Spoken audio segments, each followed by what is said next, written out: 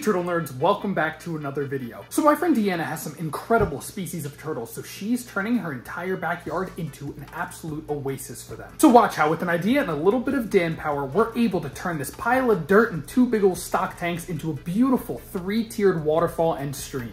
So the waterfall and stream are going to be made using the dirt that was piled up from sinking in these two giant stock tanks. And so what I did was I went ahead and kind of created the tiers and the general shape of how this waterfall and stream were going to go. So you can see the layout of the two giant stock tanks, all those ducks and the muddy water that they created in those ponds. And you can see where I fit in that waterfall box. Scooching the little duck aside, you can see all the rocks that we had prepared and gotten in order to build the stream and waterfall. Everything really roughly in place. You see I have the waterfall box. You can kind of see how the water is going to come down. I put this piece of driftwood here just to get an idea of how I want things to look. To provide some filtration and to act as the basis for the waterfall, I have this aquascape filter falls right here. This is going to act both as a filter and an area for us to build the stream and for the water to first come out of. It's going to be the basis for the waterfall, then it'll flow down into the pond. I got some materials from Home Depot, gravel, rocks, and bricks, and with this we were ready to start building. In order to have the waterfall spill into the stock tank, into this pond, I needed to raise up the area. So I got these big bags of dirt for literally $2 each just to add material and build up the area so the water could effectively go over the stock tank and spill into it. I basically just had to raise the elevation of the entire stream and give myself a blank slate to work with. So I raked everything out, made it flat, and I tamped it all down. This was super important to prevent any settling in the future and anything from moving. So now came the problem of the ponds. They were filled with water to keep them in place, but the ducks used them as their own personal paradise. And so the water was freaking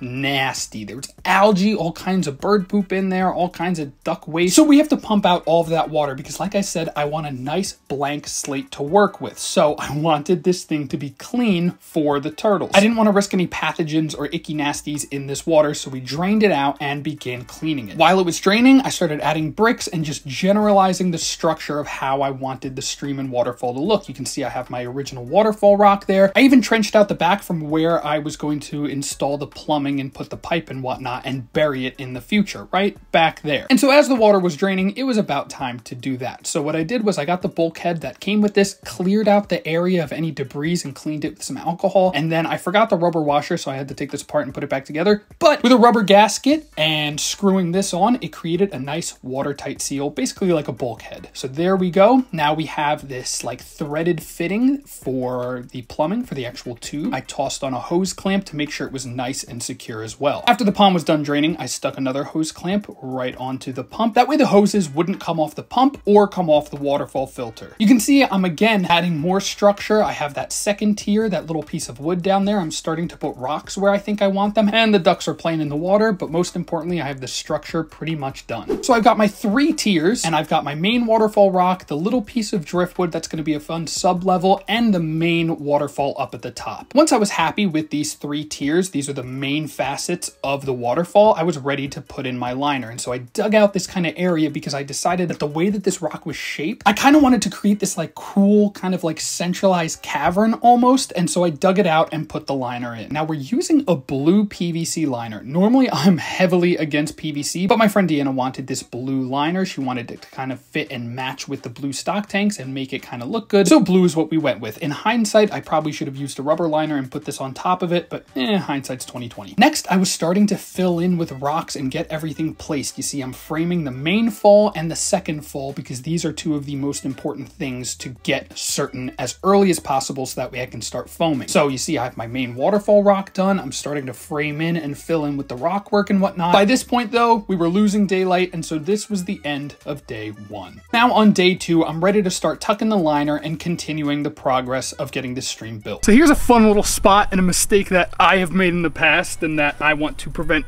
you guys from making, is that if you take your liner, just kind of shove it here, everything looks fine. Theoretically, this is tucked away, covered with dirt, everything's fine. But you've got this little channel that goes from here, say that water's coming down here, it travels to the back, it goes right down this little crease, this little crevice right here, and it'll come straight down and out if you're not careful. So you kind of have to be careful with your folds and fold it backwards and kind of manipulate it so that way that doesn't happen. Just gotta be smart with how you use your liner. Bo, come here.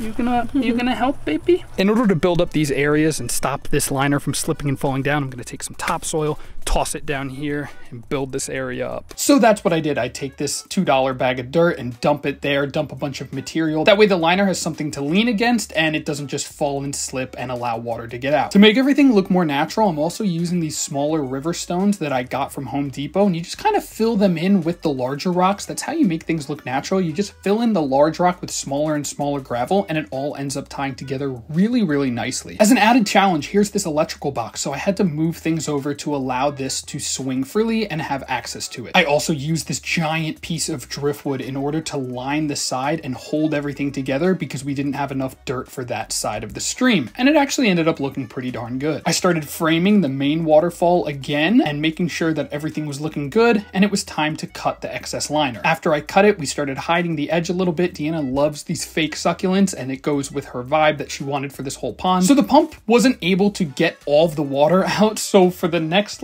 hour, I had to, by hand, suck up all of the icky nastiness at the bottom of this freaking pond. There's algae down here, a bunch of leaves from some plants, and pretty much a lot of duck poop. Just a whole freaking lot of duck poop. So I'd have to suck it all up, empty out the container, and take it back, hook it all up, and rinse and repeat. This is your pond now.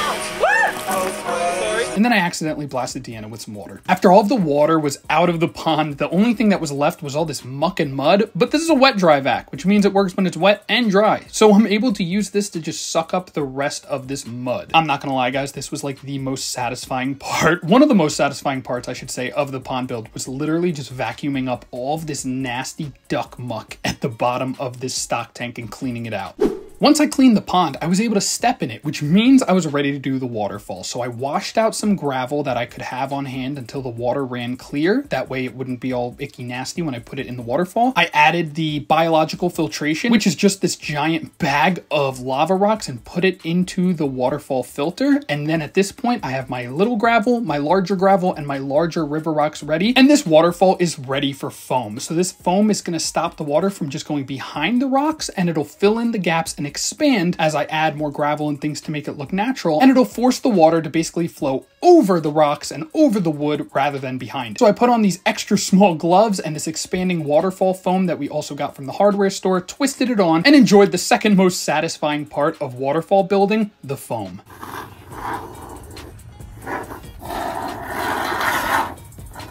I was filling in all of the cracks and whatnot. Again, this is to make sure that the water does not run behind these rocks and everything. And this waterfall foam is black, so it's meant to blend in with the liner, but because our liner was blue, I had to be extra careful with how I foamed everything. Once you start foaming, you really can't stop, so I had to just keep going, keep rolling through, and forget entirely about filming in order to hide as much of the foam as I possibly could before it expanded and solidified. And so, next thing I knew, everything was pretty much completed. My foam had expanded. You can see it kind of bubbling out, but that's really easy to remove. But all tiers of the waterfall were foamed, and I was ready to start filling up the stock tank just above the pump, so that way I could test how this thing runs, make sure there's no leaks, and see how it runs with water for the first time before we finish hiding the edges of this stream. And there is little Bo keeping guard of the waterfall right before we kick it on. After plugging in the pump, I have this pipe exposed because we're going to be adding a filter in the future, so otherwise I would just bury all of this pipe, but the water filled up and boom, we've got water.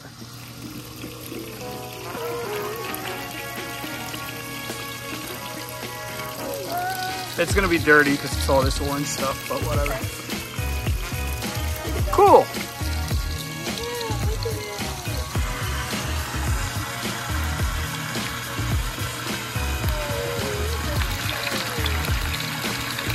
As we let the waterfall run overnight, Deanna informed me of a leak, and so the next day I decided to show her exactly why it was leaking. So that's because if you build this up the wrong way, it's still gonna leak, right? So this was down here like this, and so it's all coming out. So you can build this as much as you want here, it's still gonna come out. And this is why I keep the edges open so we can look for leaks like this one. And even though it's like, well, how is that water getting all the way over here?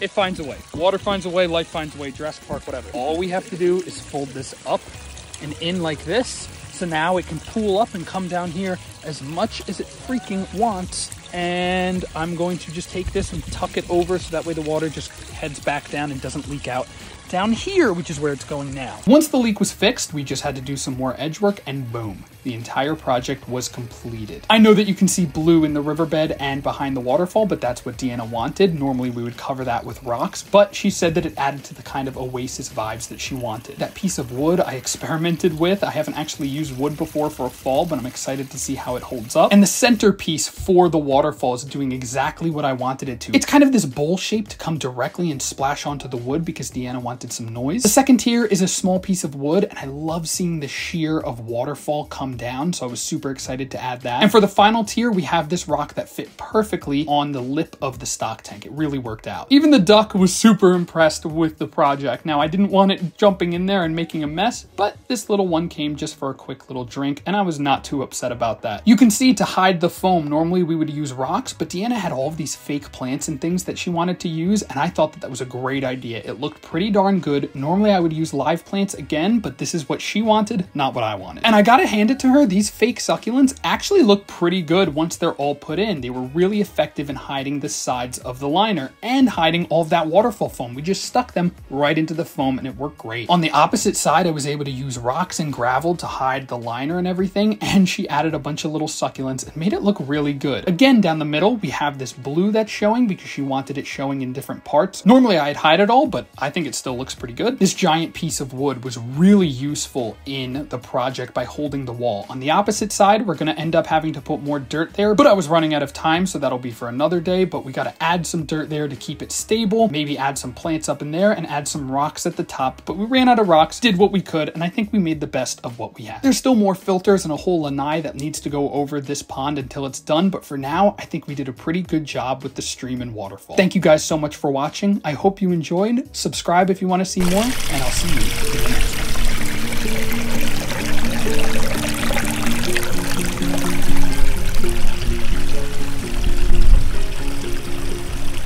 Do you like turtles? Do you not want these turtles to starve? Then become a member on my Patreon today. Patrons get access to all kinds of exclusive content, including behind the scenes photos, bonus videos, turtles when I have them available, and so much more. Direct message me with all of your turtle related questions, and I'll walk you through how best to care for your turtle, or just come say hi. Join my Patreon today and get access to over 300 bonus content posts.